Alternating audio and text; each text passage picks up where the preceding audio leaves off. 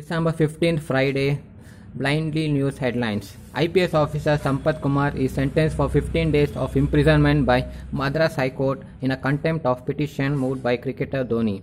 9-year-old schoolboy Sunny Rathod was attacked by 5 or more street dogs near Umrah village, Surat district, Gujarat.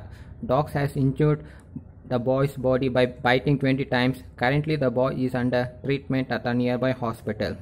US President Joe Biden wants Israeli Prime Minister Benjamin Netanyahu to go against Hamas in Gaza but to be careful.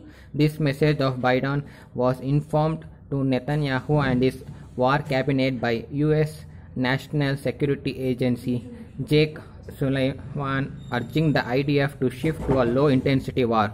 Karnataka state government would start Yuva Nidhi scheme from January 1st onwards. Registration of unemployed diploma and degree graduates would begin from December 26.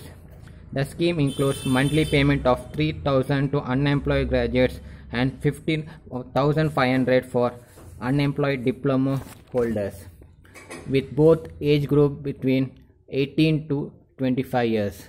The Great Wall of China at Shuigan, north of Beijing, experienced an overnight snowfall. The temperature is found to be -6 degrees Celsius. Sri Rama Janma Bhoomi Tirth Kshetra Trust releases the images of ongoing construction work of the first floor of Ram Lala Temple on Friday. Indian cricket team defeats South Africa by 106 runs in the T20 match played on Thursday. Germany wins the semi-final match against India in the Junior Hockey World Cup. Goals were 4-1.